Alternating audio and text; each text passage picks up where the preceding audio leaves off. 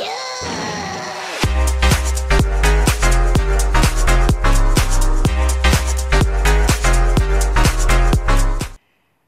guys and welcome back to another video. Today I will show you how to play PlayStation 1 games on your Android device. Before we get started, let's take a look at the controller history. So in 1994 they released the controller with no analog sticks or rumble feature.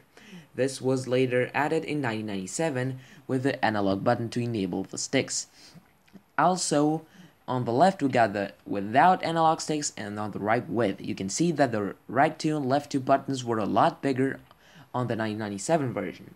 The PlayStation 2 was no big difference, just a little colors added to the controller, like this ocean blue. Also you can see the right 2 and left 2 buttons were a little bigger, but no big difference. On the PlayStation 3 controller released in 2006, we have the 6-axis, which actually did not have any rumble feature but was wireless through Bluetooth.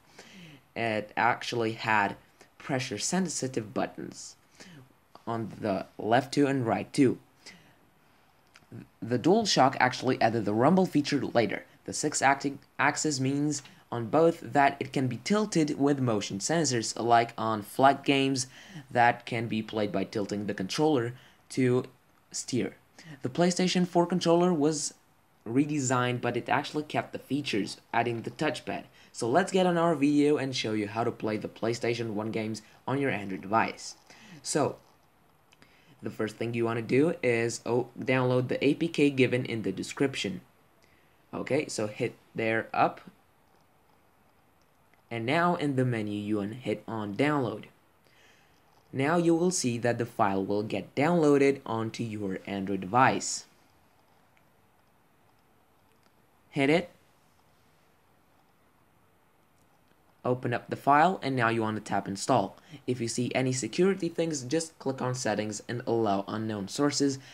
I'm telling you, this is a trusted source, is no virus, tested it. Hit on done. You can once hit home, and now you want to go on the internet browser and download some games. I actually have on my tablet the Gran Turismo 1 and Gran Turismo 2. But today we're gonna play also some Crash Bandicoot because this is the smallest one from the 3 games. I'm gonna put the link to this game into the description. Meanwhile it's downloading, you need an app. So go on the Play Store and you wanna download RAR, because the file is a 7-zip and we got extracted. This is a very small app, it's about 4 megas, and it's gonna be very useful in any archives. So meanwhile this is downloading, as you can see. I'm just gonna pause the video and be right back. This should not take so much. Okay, so the download has completed. So now I'm gonna tap on the file, tap on RAR, and you will see 2 files, a bin file and a CUE file. What you need to do now is just go ahead and tick them, both of them. And now what you need to do is to tap the extract button. Now on the extraction options, you can just set another path. Mine is by default on the external SD card, but since it requires some access, I'm gonna click on cancel and extract them in the device storage. You can later move them so you don't get complicated with getting all the permissions done and all of the errors. The same you can do the memory cards that I'm gonna show you later in the video on how to set everything up, because the PlayStation 1 actually used 128 kilobytes cards to save your game progress, like the PlayStation 2 did, but those ones were 8 megabytes. Also on the PS1 there were some 1 megabyte versions for the cards if you wanted, and you had about 15 blocks of saves for games so you can save your progress. So you didn't have the cloud feature to log in, download the save. So if you're going to a friend which has PS1 back in 1995 and you wanted to play the game and continue it, you just inserted the card, which was a pretty cool thing back then because you didn't have to log in, download, and then log out with your account into the PlayStation to download your cloud save data.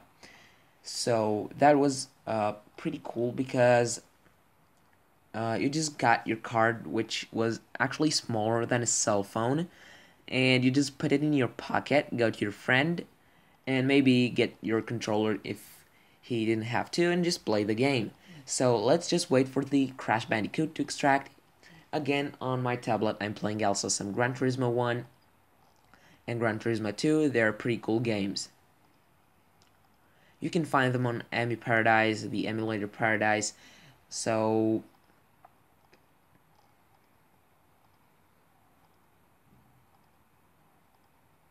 okay, so now being done, here you'll see an ad. I'm gonna skip it. I don't need any apps. Now, what we need to do is actually open up the app, the EPSXE, hit OK over there, and now actually I'm gonna turn the phone onto landscape mode.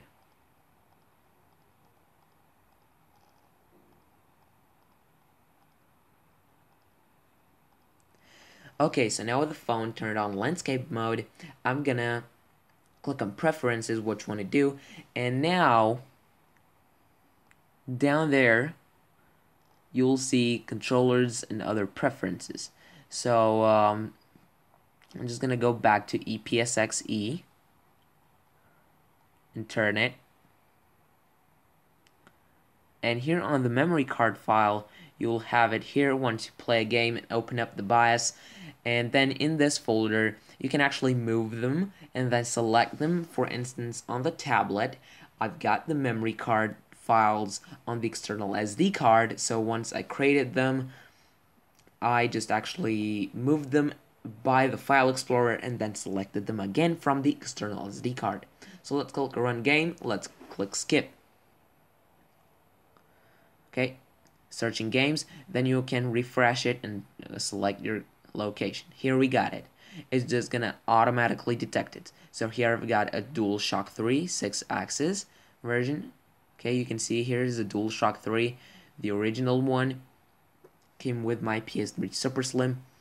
I got here Node EG with micro USB male and USB female, and also I've got here mini USB to USB because the Bluetooth controller can connect to your phone only if it is an Xperia device. So let's connect the mini USB port into the controller. Again, for this you must have an OTG supported device. So let's plug in the controller. If you got an Xperia device, the controller will work wirelessly by Bluetooth.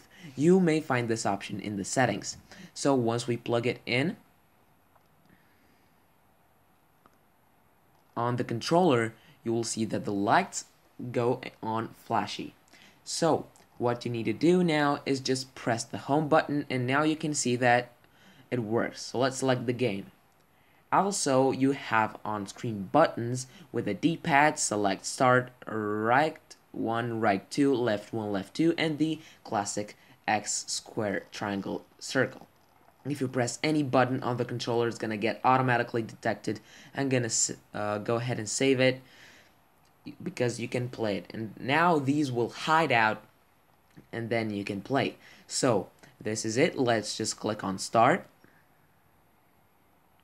And remember, on these PS1, you must actually save the game every time you finish a level or something, because if you exit, there's no autosave, which means only when you save it to the card, it's gonna get saved, and you have to load the save. So yeah, let's play a little Crash Bandicoot over here. You can see it works perfectly, the original PlayStation 1 game, and as a fact, against any copies piracy for games, because on the PS1 they were on a CD. The CD was not actually shiny and reflective on the back, and it was black, so when it was reading it was reading black. So this is it. Thanks for watching. Please don't forget to share this video. If you enjoyed it, don't forget to give it a thumbs up, and if you want to see more like this, don't forget to hit the subscribe button. See you next time on How to IT.